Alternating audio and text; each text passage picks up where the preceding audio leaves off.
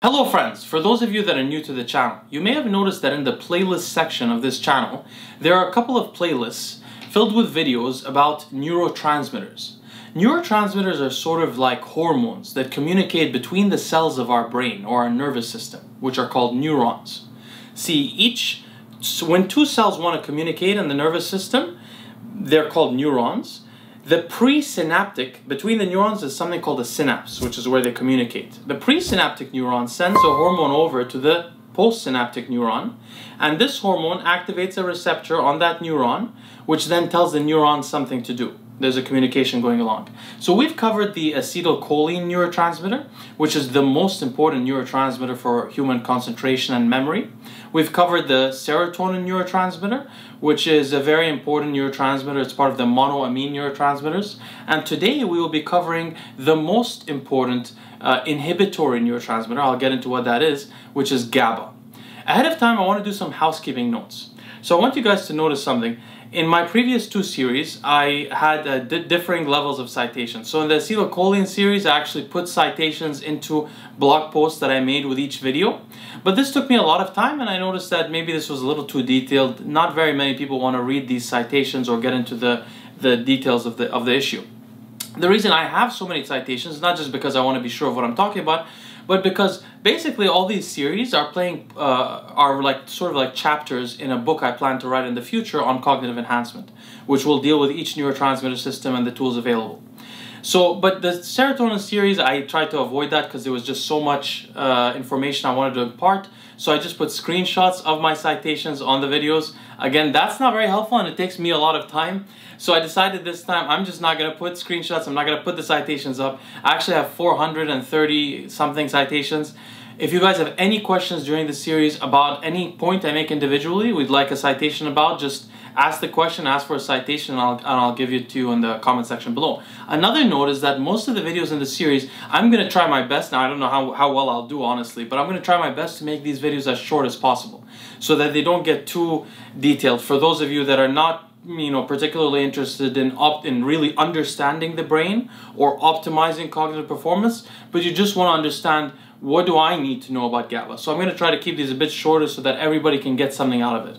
So anyway, without further ado, let's get started with GABA, which is the main inhibitory neurotransmitter of the nervous system. So what is an inhibitory neurotransmitter? There's a hormone that is excitatory, which causes reactions and events to occur in the body. And there's a hormone that is inhibitory, which prevents reactions or limits events and behaviors in the biology of the body. So, for example, one of the excitatory hormones excitatory neurotransmitters of the nervous system is dopamine. Another one that's very famous and the most important one is glutamate, which is an amino acid. GABA is also an amino acid. It is an inhibitory one. It is sort of the polar opposite of glutamate. So before I get started, let me tell you a quote, a very famous quote about GABA, which was, I think, said at the turn of the 20th century by Sir John Eccles, who wrote a landmark book on neuroscience. He said, "I always think that inhibition is a sculpturing process. The inhibition, as it were, chisels away at the mass of excitatory action and gives a more specific form to the neuronal performance at every stage of synaptic relay."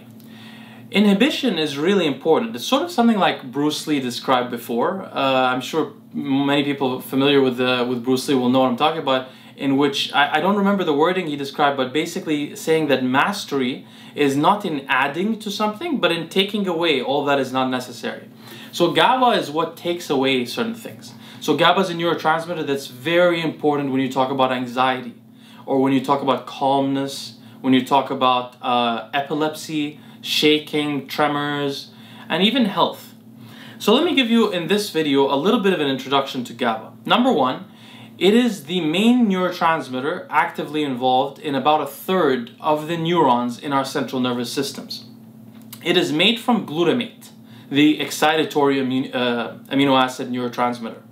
Glutamate is converted into GABA by something called GAD, which is glutamate decarboxylase, which is an enzyme. Glutamate decarboxylase turns glutamate into specifically gamma-aminobutyric acid, which is GABA. Next, GABA GABA's conversion from glutamate happens with two isoforms of GAD. One is called GAD65 and one is called GAD67. So there are two isoforms of this enzyme that basically creates GABA in the nervous system. GABA can also be, by the way, this is a little nerdy in detail, but it can also be synthesized in other places. But the most important thing is this conversion from glutamate, which happens through GAD. There are two isoforms of GAD, GAD65 and GAD67. GAD67 is more available in places that are important than GAD65. I do not believe that there are any selective drugs that can target GAD65 over GAD67 or anything like that. Why would you want to target GAD?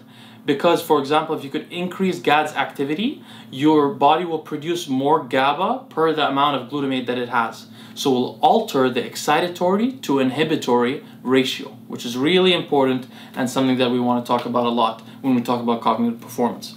So, by the way, mice that are knockout mice, which means transgenic mice, mice whose genes, mice whose genes have been altered such that they are missing GAD65 or GAD67, simply, although there are other ways of synthesizing GABA, simply don't have much GABAergic activity at all. So GAD65 and GAD67 are really the crucial elements there in the synthesis of GABA.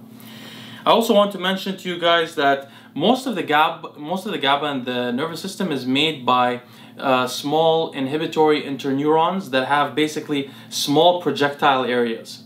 Most of them. There are some with longer projectile areas. Means like they don't have long axons that can communicate this neurotransmitter across the brain. Axons are like these long, like tentacle-like things that neurotransmitters cross across in the brain. I also wanted to mention that what happens when GABA is synthesized. So a presynaptic neuron will release GABA to the postsynaptic neuron, the other cell. After this happens, actually before that happens, how will a presynaptic neuron get GABA? It'll get it from something called the vesicular amino acid transporter, VIAAT.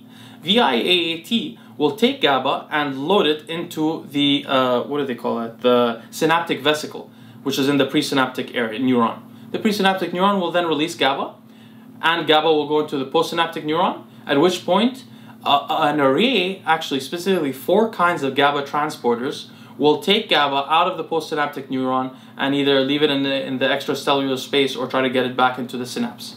So those transporters are called the GABA transporter 1, which is called GAT1, the GABA transporter 2, the GABA transporter 3, this is GAT1, GAT2, GAT3, and there's also the betaine GABA transporter, the BGT1.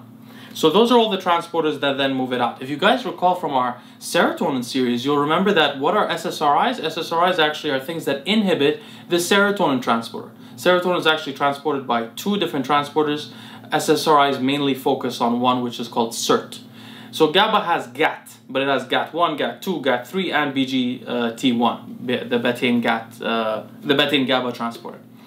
So there's that, and then finally, the last thing is, what happens when GABA is in the extracellular space? It's been taken out by GAT or GAT1, 2, 3, or BGT1, and now it's in the extracellular space, which means it's in the brain, but not in between 2 neurons. What happens when it's there? Well, it can be degraded back into glutamate by the GABA transaminase enzyme, which is also called GABA-T. So what do you have to remember out of all this? You have GAD, which was, if you remember, GAD65 and GAD67, which synthesizes GABA from glutamate. And other than GAD, GABA-T does the opposite, turns it back into glutamate. Then within the synapse, you have the VIAAT, which loads it in the presynaptic cleft, and then you have the GABA transporters, which take it out. So those are the main things that I wanted you guys to understand in this video.